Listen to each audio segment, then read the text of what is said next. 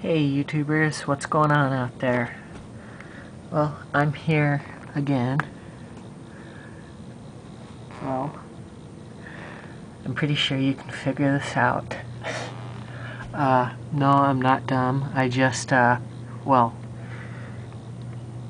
I don't know, but, the problem I'm having here is if any of you could tell me, yeah, this little thing. Now, when I took my Eureka Whirlwind light apart, well, not as in light bulb, but like light as in lightweight,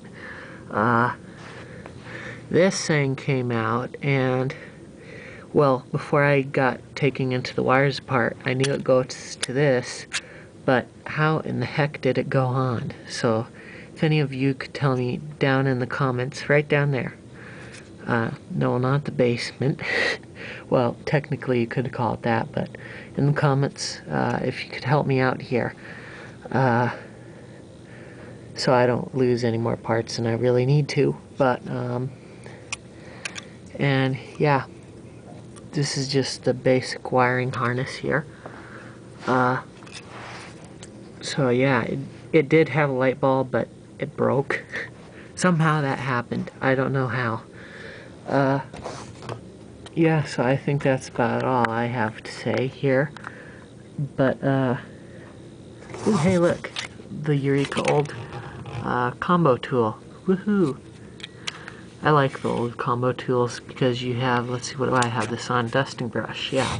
So you can flip that over, then if you want to vacuum, you have that, so you can just, yeah, like that.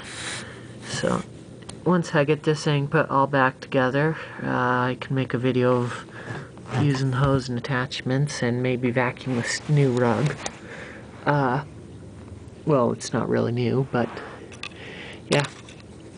So as soon as I get this all put back together, and of course my shadow was getting in the light again, so yeah. And the Kirby is back together too.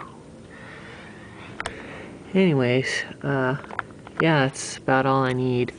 If you're wondering if you need it, there's a number on the back saying 96, 98, or no, I'm reading it upside down, 38, 69, 6. Or no, yeah, 96, 38, 69, 6. So yeah, I don't know which side goes where, so if you could help me out with that. The filters are all bad in it, so